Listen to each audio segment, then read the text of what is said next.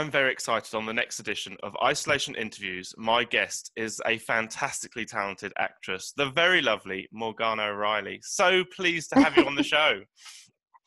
Thank you for having me.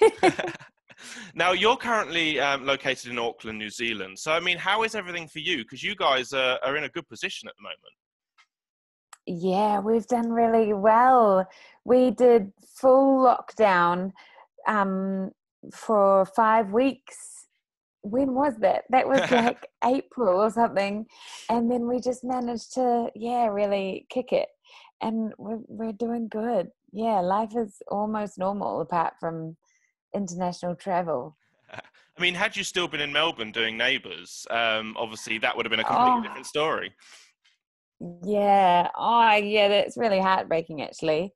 We moved at the end of last year and without knowing that this was going to happen. And then so it's sort of crazy that not only have we moved and everything's going here, but the place that we just were is suffering so badly. It's really sad. Now, I was just talking literally within the last couple of hours to Rob Mills, who of course played Evil Finn Kelly on Neighbours. Have you guys ever actually worked together? Because obviously your characters kind of intertwined in that obviously Finn caused a lot of pain for Naomi's family. But have you actually worked together? No, we haven't. That happens a lot on Neighbours. You sort of talk about people, but you've never really been in the same room with them. Now, obviously, we must talk about that storyline because, I mean, we'll go back and talk about when your first time on the show, but I want to talk about your return first of all, which that was a great return. You were back for about a month. I mean, for you, obviously, that also fitted in quite nicely just before lockdown. But for you, with going back to play that character, I mean, what was it like being back on set with all the great cast members and seeing people like Colette again and Chris Milligan? What was it like? Oh my gosh, like Colette and Chris they really are like family to me. And I, we try and see each other as much as we can anyway. Well, obviously not at the moment for numerous reasons. And Chris has been up in LA because him and Jenna spend a lot of time up there.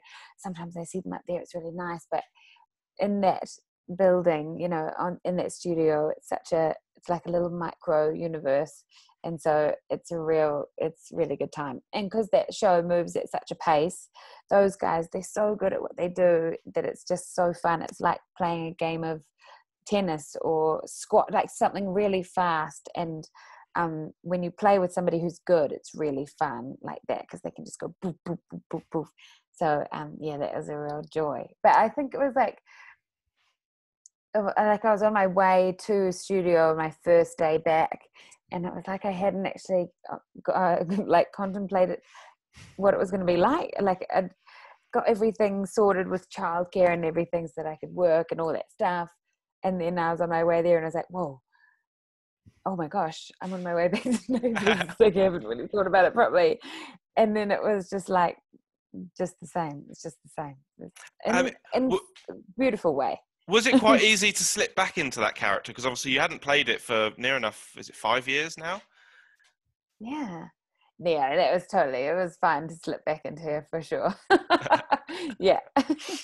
And I mean, the great thing with that character is, although that you were only on the show for about, was it a year and a half, the character, people really took her to their hearts and really loved Naomi. She's such a fun character. And I know she's got her bad side when obviously she tried to come between Toadie and Sonia, which is not a clever move to do on a show like Neighbours. But she's got that heart, and people just love her because she's vulnerable, I suppose you could say.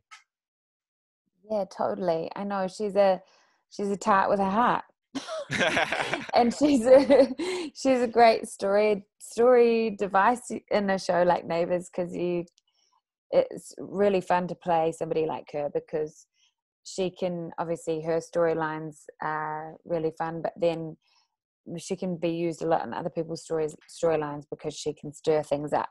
But then she's also really capable of a heartfelt moment, so she has a depth to her, which is great. It's all you can ask for as an actor.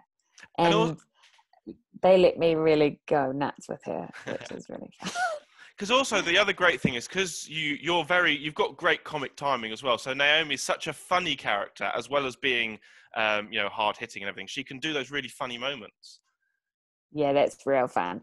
And because she just gets herself in such sticky situations, that is definitely my favorite thing about her, is that when she gets in an awkward moment, oh, I do love that. And that she can't quite ever cover up when she's really into somebody or something, she struggles. It's great. Yeah, she's I a good think time. the great thing about her is she's one of these characters that people can relate to her, and they can think, I've had those moments where I've just gone blank, or I've just, completely frozen in front of someone. So people can really warm to her and really relate to her and sort of see bits of her maybe in themselves. Yeah, totally. I think and in the face of all those moments, that she has the brashness to kind of brush them off, that I think that adds on top of that to people, that they can relate, but then she takes it that one step further. Yeah. Now, did it take much convincing to get you to come back for the cameo appearance this year, or was that as soon as they asked, were you like, yeah, I'm back, I'm going? It did take a little bit. Well, yeah, a little bit.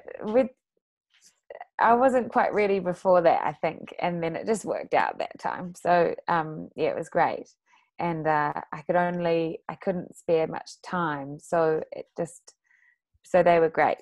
I think there was a little talk of wanting a bit more time, and I said I could give you 3 weeks, and they were like, "We'll do it." And I was like, "Oh, sweet, let's do it." Yeah.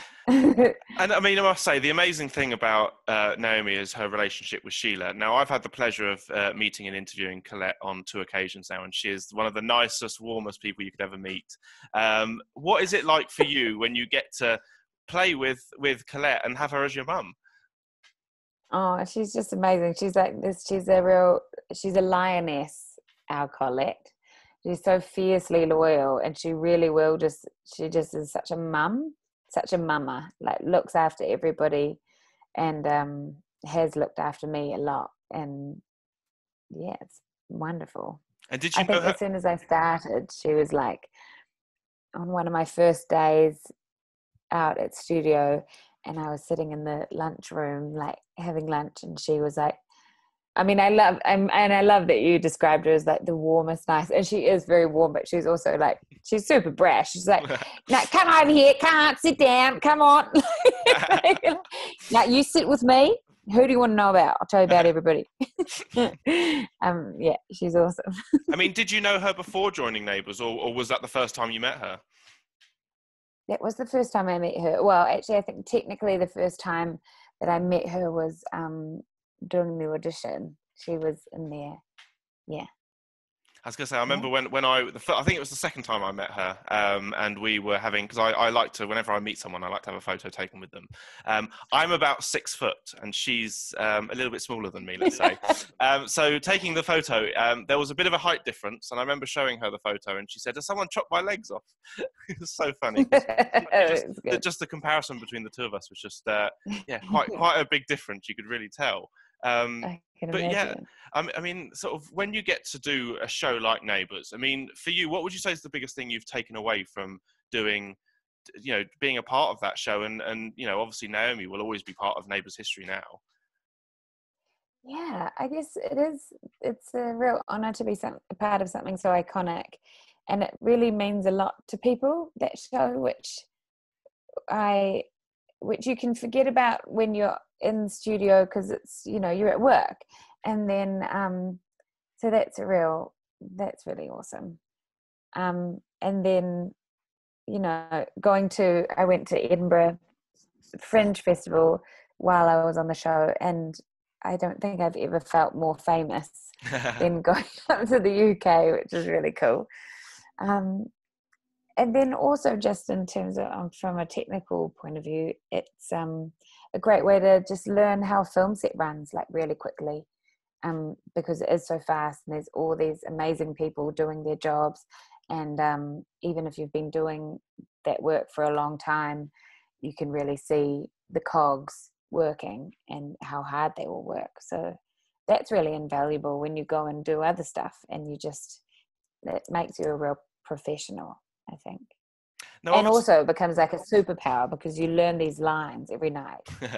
And it got to a point where I think, and I still, because I think it's a muscle, that how you can remember lines. And it got to the point where I think I could look at a script once and I'd know the lines. It was really cool.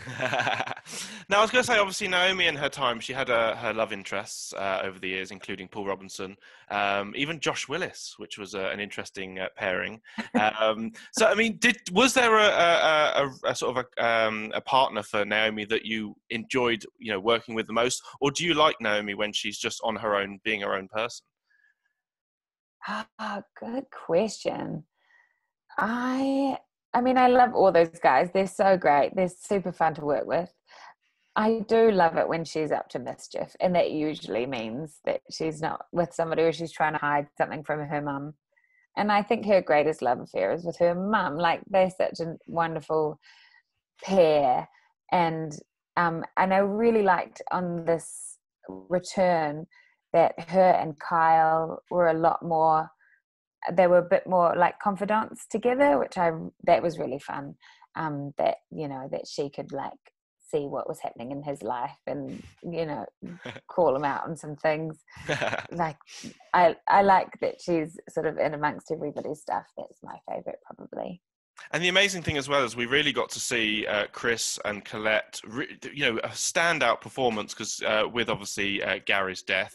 I mean, particularly Colette, who really can do those. I mean, tugs at the heartstrings is an understatement. She really knows how to do those powerful performances. And I imagine that when you're doing scenes where you have to cry a lot, it is very exhausting.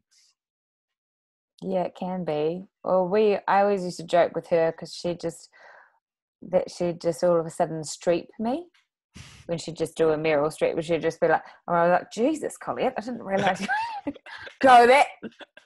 Oh, I better get better then, eh? Like, in a scene. Yeah, she'd just streep me. Yeah, and it can be exhausting.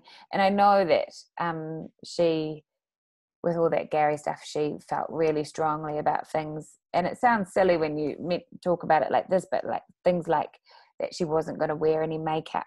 Like, those are big calls on a show like that, that are really, they're really lit and it's heightened and you do that stuff. But that she would fight to find an authenticity to serve that storyline, which meant a lot to her, and I know to everybody, So yeah, she's very brave. And did you ever get to cross paths with Damien Richardson, who played Gary? Because I'm trying to remember if you were ever on the show at the same time. Yeah, we did a little bit at the start when he first came in, which was really fun. Yeah, he's awesome. He made me laugh once so much. One day I put my neck out. He was great. I wish I could have worked with him more, actually. He was awesome. Now, I mean, obviously, I know that the burning question on everyone's lips will be, will we ever see Naomi back? And I know that we've just had you back, but so many people want her back, either permanently or semi-permanently. Do you think that would ever be possible? Oh, totally. Yeah. I'd love to just go on for visits every now and then. Obviously, some things need to happen in the world to make that possible again. But yeah, she'll be back. She'll be back. Now, one other project I wanted to talk to you about, which is the 8th series is about to start showing here in the UK, is Wentworth Prison, which you were a part of last year. Yes. What was that like to film? Because it looks so much fun. Oh my gosh, it is so much fun. It's so much fun, and it's and really amazing to be on a set with that many women. That is awesome. And then there's some really nice parallels there with Colette. Obviously, she did Prisoner. And I think at one point, when you go on to a set, they usually give you a little puffer jacket or something to keep you warm. And I looked on the inside of it, and it was Doreen. And not that it was hers back in the day. Don't worry, but they're the newer character of Doreen, which I thought was pretty cute. Yeah, that was great. And also, you're playing storylines in a show like that often you don't get to play as a woman, like which is fine. As a actress, you play storylines that revolve around children or partners and family situations or work, but you don't get to play those kind of criminal minded storylines very much, if ever, usually. And it's So great. that's real fun. It's great to have a show that is, you know, female fronted, and, you know, great to see women at their best doing, you know, amazing acting work. And also, you know, it's a bit different to like your Neighbours and everything, because you're able to be a bit more rude and a bit more. Well, there's lots of violence, lots of all of that is involved. Yeah, I think I got to say the C word in my first episode and stop the canteen. Although, you know what is the other amazing thing about doing that show is all the extras, all the other women there who are playing the support, you know, they're proper freaky. They're proper scary. And a lot of them have been in prison. Yeah, so I think my first scene up was like calling everybody in the canteen to stop eating so I could call out some bitch. And like, oh my gosh, all these chicks are like, yeah. I mean, will we get to see you back on that at all anytime soon, do you think? Oh, I don't think so. I think she's gone. They haven't called me back. I'd go back in a second. But no, I think she's gone. Who knows where she is? Spin-off show. There we go. That would be fantastic. Now, obviously, we hope to see you again soon back in the UK, because we do love you here in the UK. But I just want to say it's been an absolute pleasure speaking to you. Thank you for giving up your time to talk to me. And just before we go, have you got any messages for anyone who's listening in hospital, who's, you know, stuck in hospital, not doing very well at the moment? Any messages for them? Oh, like, just hang in there. It's such a huge and mental year, and I think although we can't be close to each other, which is exactly what we all want to be doing during a time like this, I think everybody is really everybody's hearts are shining out for everybody who is stuck in a place where they don't want to be. Yeah. I wish I had wiser words than that. That's all right. That's all right. Now, I just want to say, Morgana, thank you again. It's been an absolute pleasure meeting you and speaking to you. Of course, keep safe, and thank you again for your time. Oh, thank you, Matthew. It was a pleasure. Thank you so much. Perfect. Keep safe. Keep sane and clean and well.